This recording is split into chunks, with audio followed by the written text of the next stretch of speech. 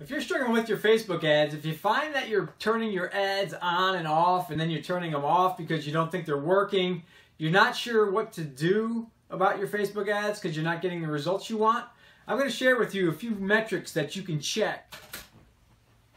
Okay, I'm going to be showing you how to get a 200% return on your Facebook ads before you ever even run your Facebook ads. Okay, you're going to know by understanding your metrics here and a few numbers that we're going to figure out right here. So before you run an ad, you'll have a good idea of the benchmark numbers you need to hit in order to exceed your 200% return or hit your 200% return. Okay, so the first thing we need to know is your average order value. Okay, your average order value is your products and services. Obviously, what are you going to be selling and how much are you going to be selling them for? So I'm going to put down simple numbers. I want my average order value to be $500.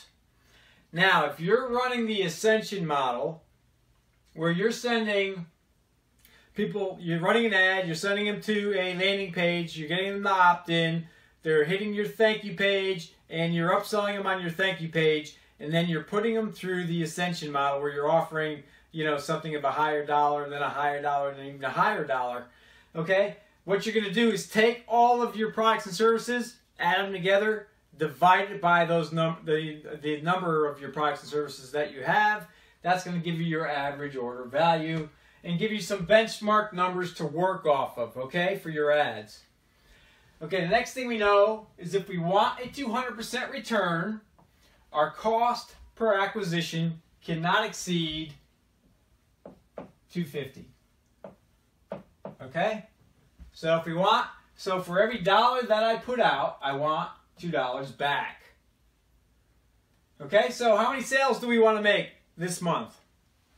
Let's just say I want to make 200, so I can make $100,000.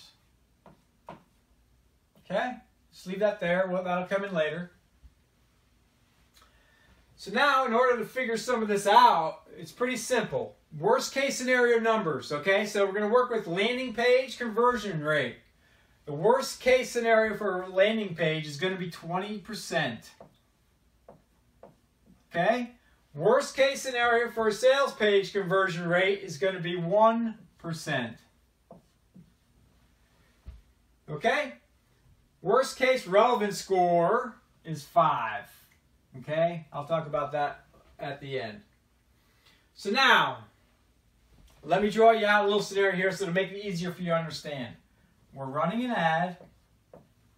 We're sending them to a landing page, LP, or opt-in, whatever you want to call it. They're hitting a sales page, SP. Now this could be a webinar, it could be a long-form video sales letter, or a regular text sales letter, whatever you're sending them to. Okay, and again, like I said, if you're using the Ascension model, you would just take your all your products and services that you're going to be offering throughout the Ascension model, add them together, and divide by the number of products and services that you're going to be offering. That'll give you your AOV. Okay, so what we want to do, if we're going to be working this backwards to fill in all these numbers, to fill in the CPC and the CPL, we're going to want to know how many people need to see this sales page in order to convert at 1%. Okay, so I'm going to get my calculator here.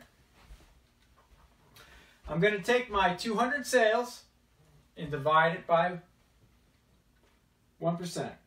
So 200 divided by 0.01 equals 20,000 people. Okay, so I need 20,000 people to hit this sales page in order to get a 1% conversion that gets me to my 200 sales per month, okay? Now, if I'm working this backwards, I want to know how many people do I need to hit that landing page right there in order to get a 20% conversion. So if I take the 20,000 people that hit this sales page and I divide it by 0.2, I would see that I would need 100,000 people to click on my ad, to hit my landing page, and then if my landing page converts at 20%, I'm going to end up with 20,000 people to hit my sales page, and then if my sales page converts at 1%, I'm going to end up with 200 sales. Okay? See how simple those numbers are? Okay, so now we want to figure out our CPL and our CPC.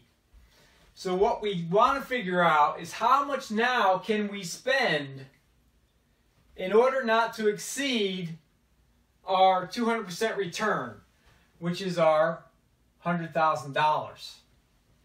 Okay, so if we take our CPA, we times it by the sales that we want, 250 times 200, that gives us $50,000. We cannot spend more than $50,000 in order to get 200 sales so that we stay, so we get a 200% return on the $100,000 that we make. Okay? So just understand that we cannot spend more than $50,000. So now we need to figure out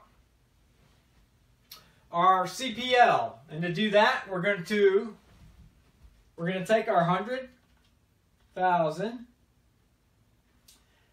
We're going to divide it by our 20,000, which gives us a cost per lead of $5. Okay, so we can't exceed $5 on our CPL. So now let's figure out our CPC. To do that, we take our 100,000 divided by our 50,000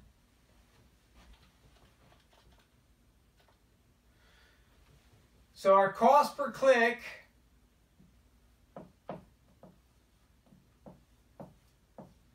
cannot exceed $2. Okay? So let's just say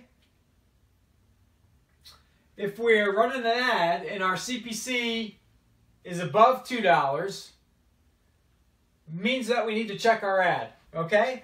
You'll check your relevance score. If the relevance score is low, it's below 5, then we know we have an ad problem. Okay? Now the ad could be in front of the wrong audience. It could be something with the creative that's wrong, the headline or the copy itself. It's something that we need to test, okay? So we know that that's something we need to work on if our CPC goes above $2. Now, once we start sending people through our funnel, we need to check and see that the landing page is converting at 20%. If it's converting above 20%, we're good here.